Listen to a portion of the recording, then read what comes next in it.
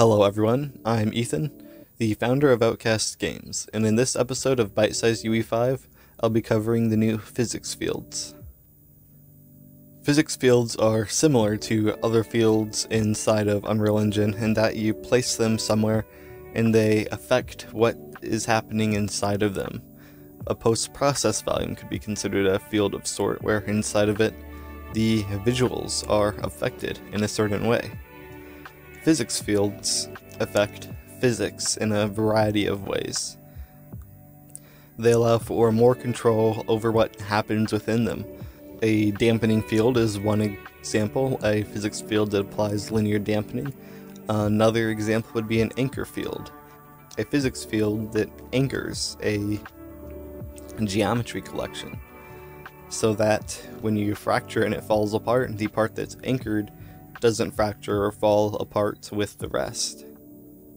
Physics fields can also communicate with other parts of Unreal Engine, such as materials or Niagara.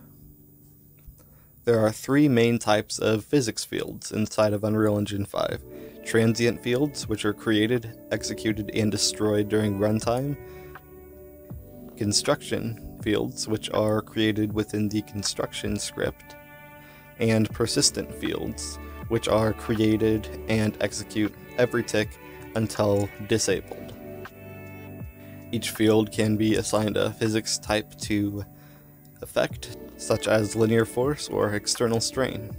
Physics fields can have static, kinematic, or dynamic metadata attached to them, which act as filters. To really understand physics fields, I think it's best if we go through a quick start guide together. So for the rest of this video here, I'll be going through the quick start guide for chaos physics fields, which can be found in the Unreal Engine 5 documentation. Let's jump into the engine and go. Here I am inside of the UE5 editor. I'm going to show you some different physics fields types and how they can be used to affect chaos physics inside of the engine. To begin, let's create a cube because we need something to destroy. Let's set the scale to 2 by 2 by 6. Let's go to fracture mode, new, create a geometry collection, fracture it, make sure these minimum and maximums are set to 60. I've recorded this video a couple of times over. This is the most recent time. I've already set these, that's why they're at 60 for you. They should be at 20, so set these to 60, click fracture. Go back into edit mode, search bone in the details panel for the geometry collection, and unselect show bone colors. Now you raise this up, you simulate it, and it does not work correctly. And that is because there are two values you need to change. If we search cube and pull up our cube geometry collection, we need to change collision type to particle implicit and implicit type to level set. Save and close, and now it works how you'd expect. One more thing we're going to do with this. We're going to search damage. We're going to add two damage thresholds to this two indexes to this damage threshold array. Set the top one to 800, middle one to 200, bottom one to 50. And that'll just give it a bit more of a realistic simulation for whatever material default white cubes are made out of inside of UE5. Now, let's lower this back down. Let's create our first field. This field will be a spherical field which applies external stress.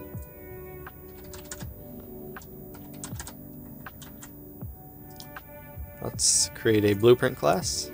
Let's search field in all classes, select field system actor, and let's name this BP underscore stress field. Let's open it up, and let's add sphere collision and radial fall off. We're going to set the sphere radius to 150, and we're going to disable hidden in game. We can now go to our event graph.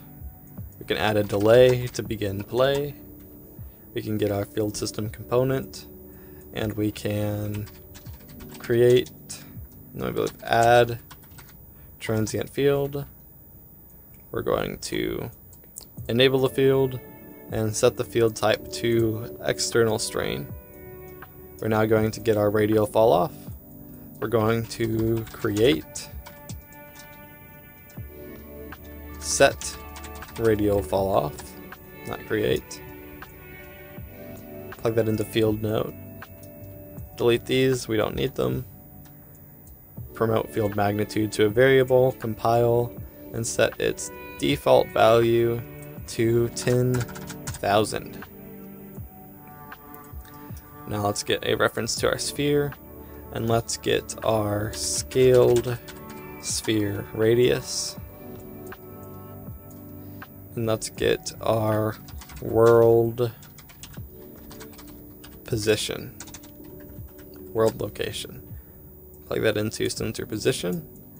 And now if we click compile and save and bring in our stress field, raise it up and click play, nothing happens. Let's see why that is.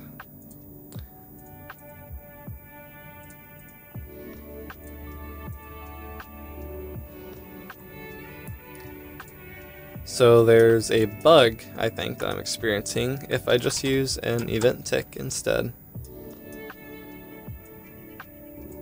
Plug that in, unplug this, and click play. It works. It's a bug with Unreal Engine 5, and I'm not sure why it's not always working in Begin Play. With Begin Play, sometimes it does, sometimes it doesn't. So that is our stress field. It will apply external stress to anything inside of it. Now let's create an anchor field, and an anchor field will anchor your geometry collection, or well, whatever part of your geometry collection is inside of it, so that, let's say we have an anchor up top. See how the top falls? That won't happen. And now let's make that not happen, I guess. Okay, so blueprint class, all classes, field system actor, BP underscore anchor field.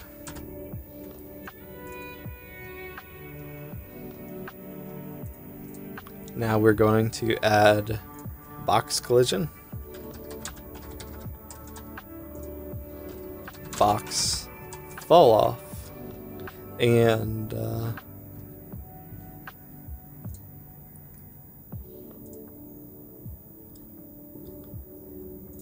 a culling field and a uniform integer.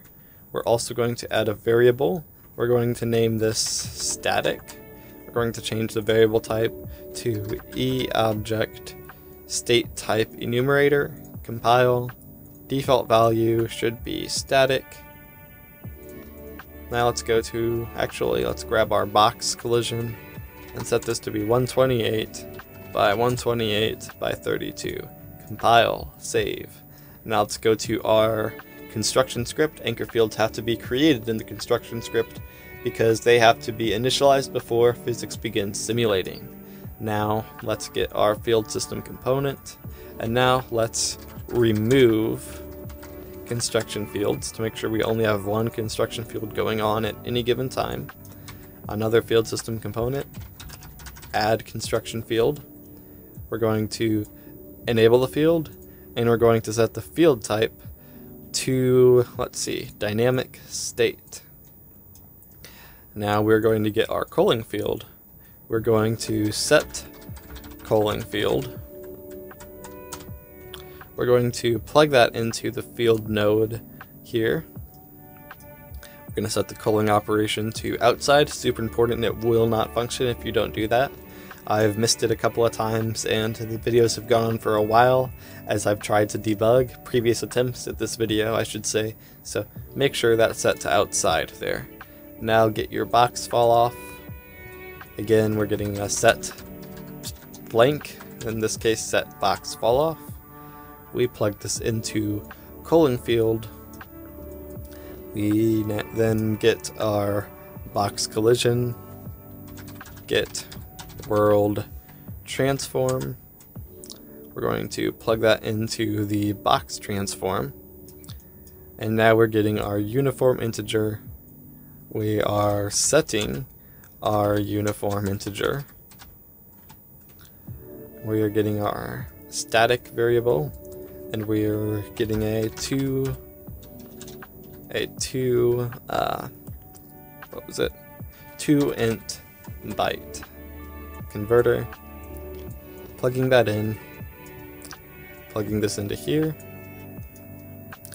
and that should be everything for our construction script. Let's compile, save, get our anchor field, bring it in, raise it up, and now if we click play, it is not going to work.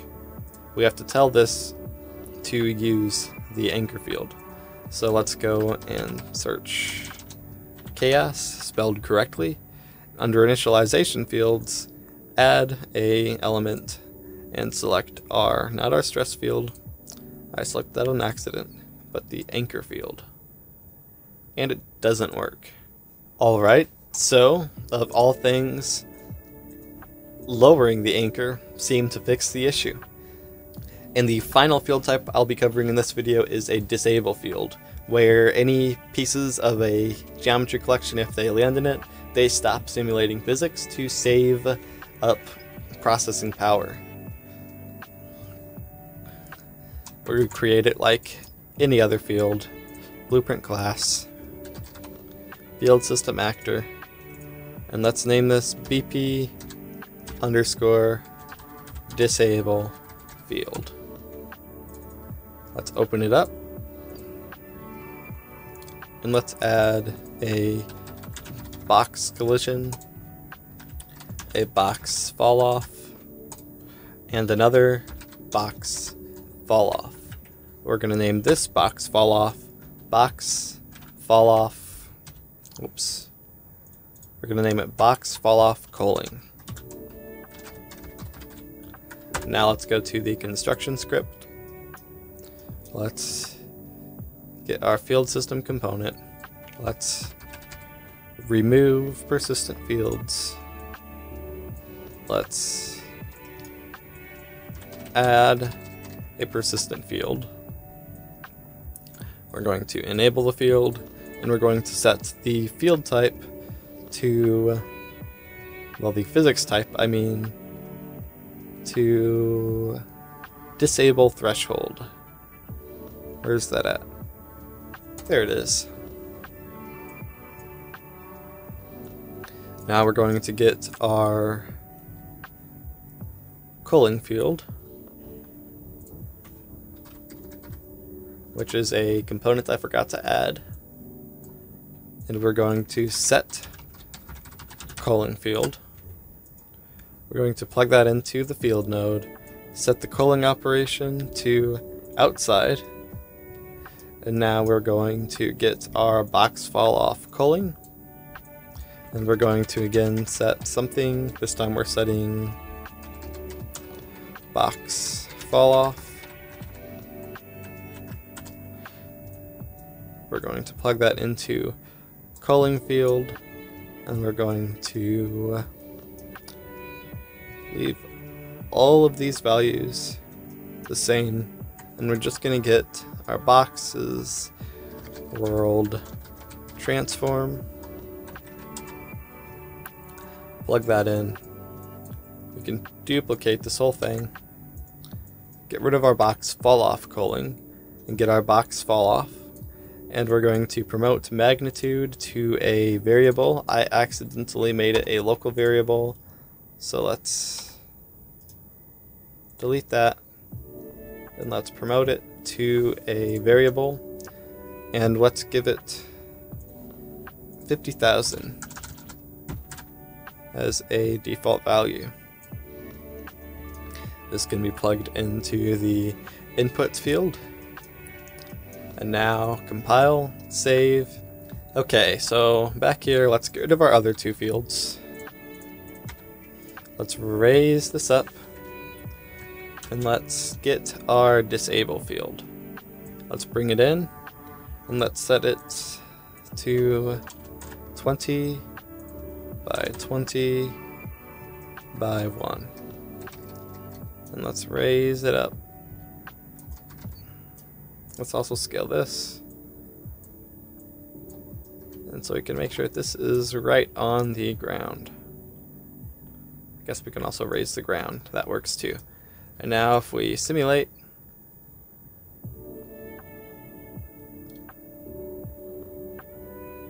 as pieces land in the field, if they're still colliding, they might scoot around a bit, but all these pieces have been disabled by the physics field.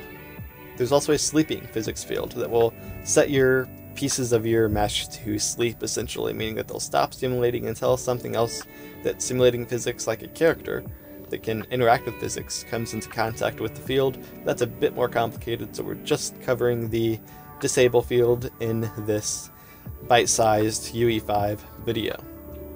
And for more information about physics fields, be sure to check out the documentation linked in the description below the video. So there you have it, the longest video so far in the bite-sized UE5 series.